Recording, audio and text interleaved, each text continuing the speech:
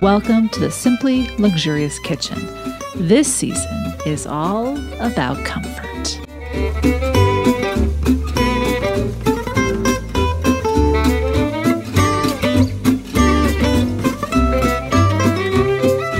With many French comfort recipes made in my own home kitchen, inspired by what I find in my garden, and kept company by my two furry companions.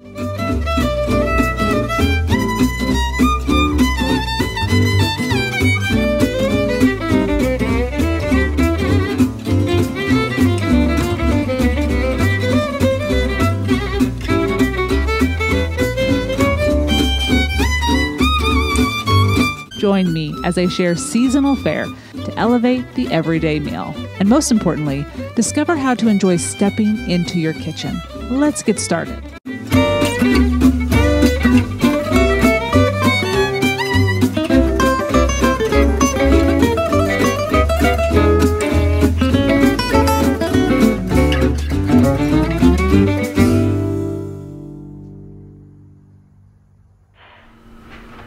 Welcome to my kitchen. I'm Shannon Abels, and this is the Simply Luxurious Kitchen.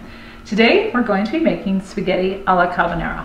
And spaghetti alla carbonara is one of my comfort foods that I've turned to many times over the years.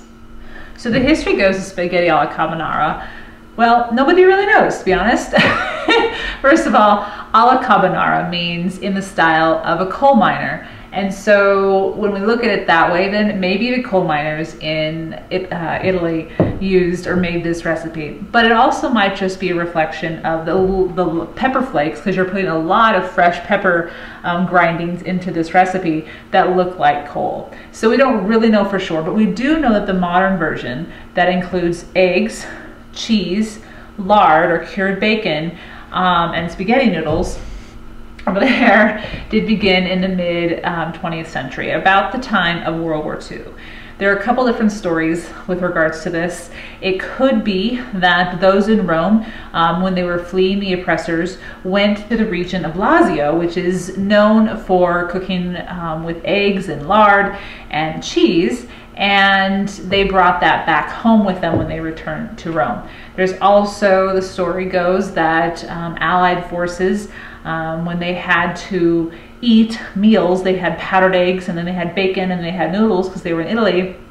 And then they started that interest when they turned it into something a little bit more delectable. We really don't know for sure, but we do know it's very good. So we're gonna make spaghetti alla carbonara. I'm gonna walk you through my recipe. It's fairly simple. It is definitely adapted to what I enjoy, and I'll share with you some options as we go through it. So let's get started. I've got the water boiling on the stove, and what I'm gonna do first is get the bacon rendering, and I'm using pancetta, and we'll get that rendering on the stove, and we're gonna have a meal in about 15 minutes. Let's get started. There's nothing quite like coming home after having been on vacation or holiday or at work, whether it's just the day of work or a work trip, and knowing you're going to be able to have a meal that you love ready to eat in 15 minutes.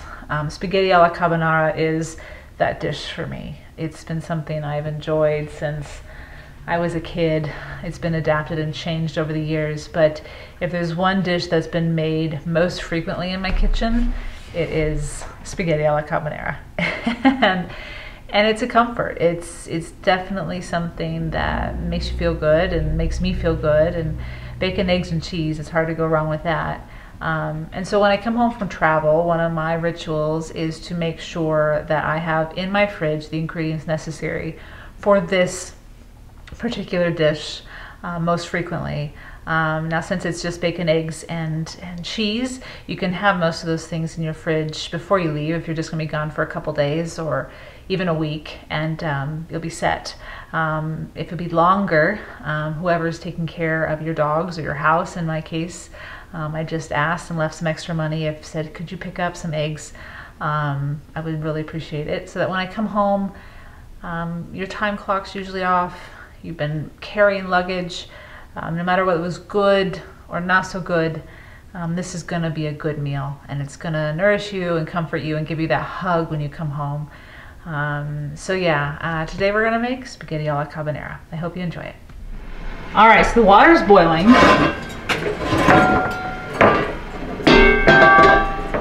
Or it's nearly about to boil. And as soon as you start the water boiling, you want to start rendering the pancetta or the bacon or the cured ham. So we're gonna get this going. And then put this at about medium heat. You don't want to render them too fast because you don't want them to burn, you want them to be crispy. But you're just going to put a little bit of olive oil. And I have about 3 ounces of chopped, thickly diced pancetta. The traditional recipe from Italy calls for cured salami, but choose bacon that has fat on it. So whatever you choose, just make sure it has fat on it, because that's going to give this dish all of the flavor that makes it so good. So you can already hear that sizzling. I love that we render this at the same time, because it basically acts as a timer for each other. So that's lovely and sizzling. Okay. Right, we got there. That'll come to a boil. Now, often when I make this recipe, I want to have vegetables because this is a comfort meal. You got cheese, you got eggs, you got, well, bacon. Ah, so good. But I also want to have some vegetables. So I'll often with this dish roast some vegetables. That takes exactly the amount of time that it takes to make this dish. So what I often will do is chop up my broccoli, which I love. I think this is my favorite vegetable. Have this in my house year round. And I'll chop it up, olive oil, salt and pepper, 375 degrees, 20 minutes, and it's done when this is all ready to eat as well. So if you're looking for a little balance, that's what I suggest. That's what I love to do. All right, so speaking of the pasta dish, we have our pasta ready. I'm gonna put this over here for now. We want to mix up the sauce. So, all the sauce are 3 eggs, about a cup of either pecorino or Parmigiano Reggiano. The traditional dish does call for pecorino. I typically always just have Parmigiano Reggiano in my refrigerator, so I'm going for what is typically in my kitchen. This is again a comfort meal. You are doing something that's easy, that is going to be something you don't have to think about. So some people do both. They do a little bit of pecorino and a little bit of Parmesan, but I'm just going to do Parmesan. So first things first, let's put those eggs in. I'm going to put those in the dish that the bacon was in, get them out of the way. 3 eggs. Now some recipes call for just egg yolks to make them extra creamy, or a certain amount of eggs and then egg yolks. It's really up to you. Again, I'm keeping this really simple for what I use. And that's all I use is 3 eggs, a generous amount of freshly ground pepper. Woo! And I do mean generous. All right, so once the eggs and the black pepper are in here, we're just gonna whisk it up. This serves 2 people. For me, it serves a dinner and a lunch or breakfast the next day. Now, I grate a cup of Parmigiano Reggiano.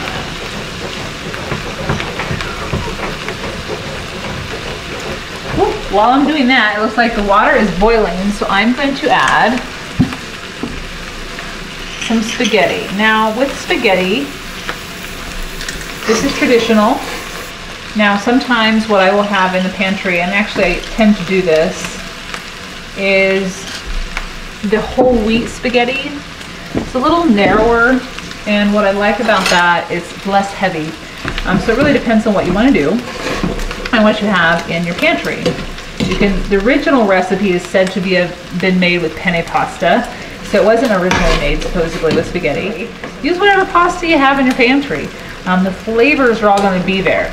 As we know, this is a comfort food recipe, not a French recipe, but pasta is there to be a vehicle to soak up the sauce. So whatever pasta you want, you think is going to soak up the sauce best, use it. I use spaghetti, but it doesn't have to be what you use.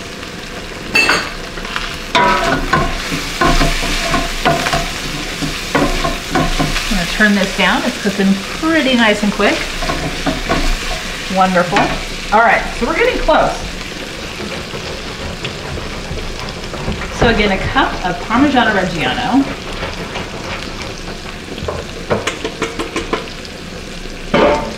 Put that right in the sauce.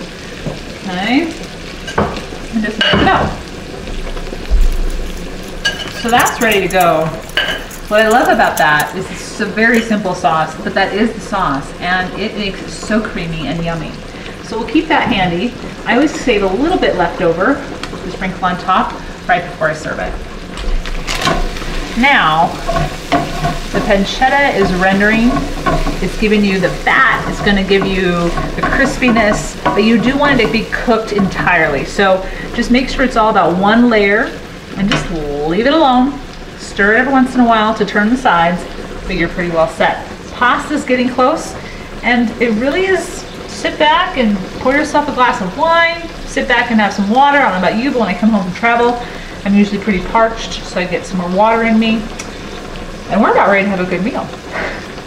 Now, one other layer of flavor that I like to add, and again, this recipe is a compilation of a lot of recipes that I've tried over the years, and I've kept what I've loved and tossed what I didn't.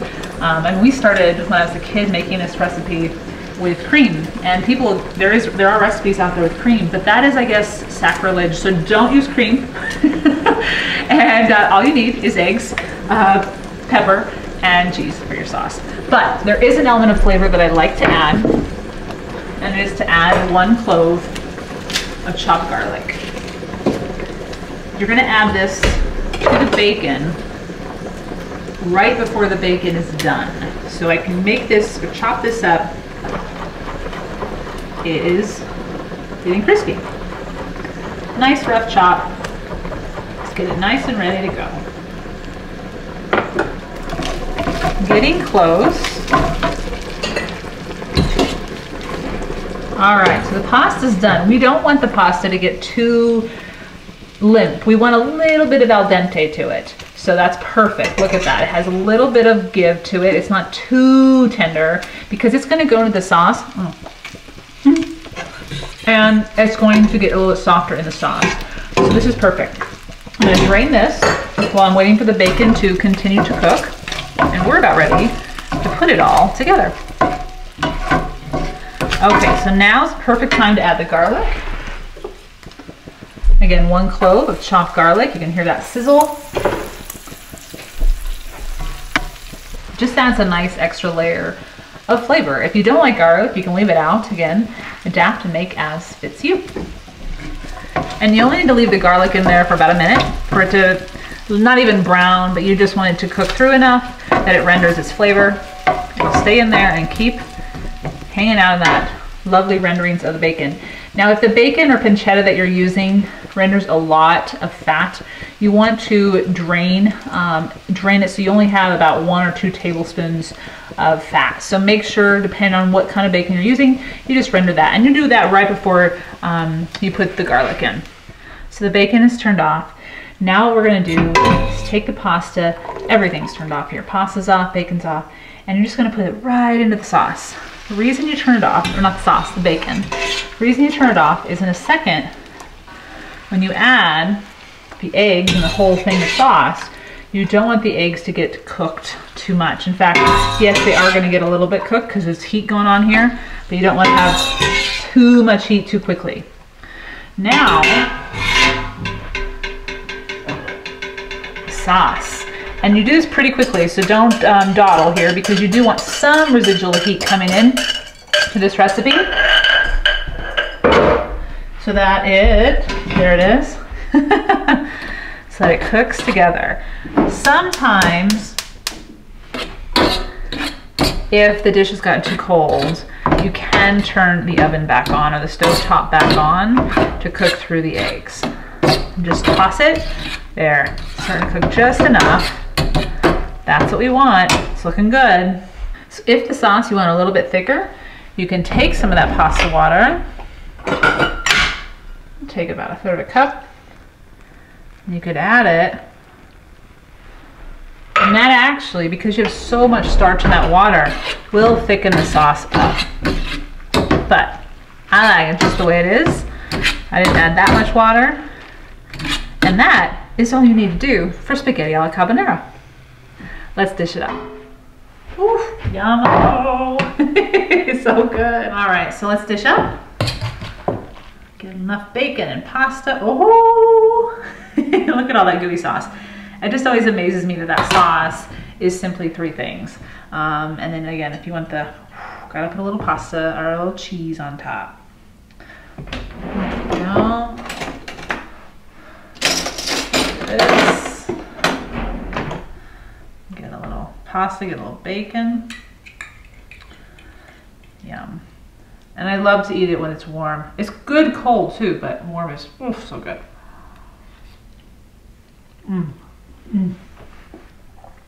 You have the fat of the bacon and the saltiness of the bacon. That is crucial. Get that salt from the cheese and the bacon, and then it's just creamy, and then you have the al dente pasta. It's just a simply wonderful comfort food. So next time you come home for a trip, come home from a long day, and you do want to get in the kitchen, but you don't want to spend too much time in the kitchen, this is a great meal to comfort you. You may enjoy your day, enjoy your food, and enjoy stepping into your kitchen. Bon volley.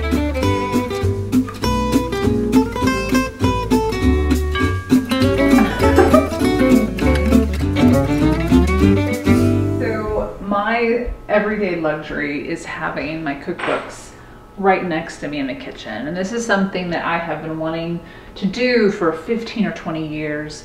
When I went on a tour, at a home tour, a long time ago in Walla Walla, I remember walking into this one kitchen and she had all of her cookbooks. She had them up on vintage ladders and some shelves, but it was all really accessible and it was only cookbooks. And I thought, that is a great idea. I mean, it makes sense, but I'd never thought of it before. So my shelf of books has become where I put my travels with food pictures as well. So you have some pictures of when I had the opportunity to go to France and cook with some individuals that I still can't believe I had the opportunity to do so. Patricia Wells, Susan Herman Loomis. And it just is a reminder of what I love about cooking, where my inspiration comes from. But then I have those cookbooks that I pull from on any given night to try something new or to go to a favorite. I even have my trug here, as I can go right out into the garden and trim my herbs for my kitchen, or grab some berries or whatever it is that I'm using for a recipe.